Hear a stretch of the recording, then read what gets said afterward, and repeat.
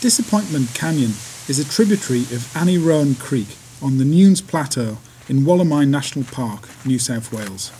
It's more of a great bushwalk than a canyon trip and is perfectly suited to the winter months. The old Mount Cameron fire trail is very overgrown, but can be followed with little difficulty for several kilometres out as far as Mount Cameron itself. After a couple of hours, I leave the old trail and navigate with map and compass through light scrub towards my objective. A couple of cliff lines offer nice views downstream towards Annie Roan Creek. The final cliff line protects the creek from unwanted visitors, but a little bit of searching should find a break and an easy pass through.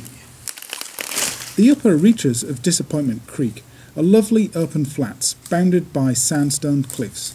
Very pleasant bushwalking indeed.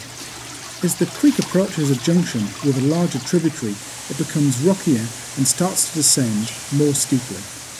Suddenly, without notice, the creek drops about 20 metres into a 3 metre wide canyon.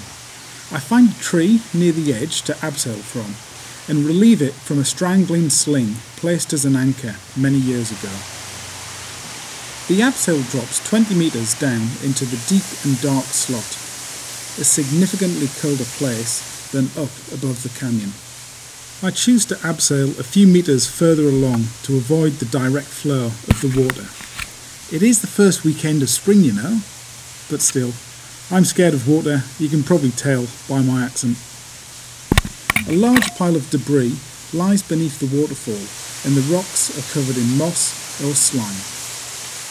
I take my time retrieving and culling the ropes, enjoying the ambience of this hidden gem, contemplating its beauty and wondering how many years it's taken to carve out this canyon so far and how many years more will be required to double its length.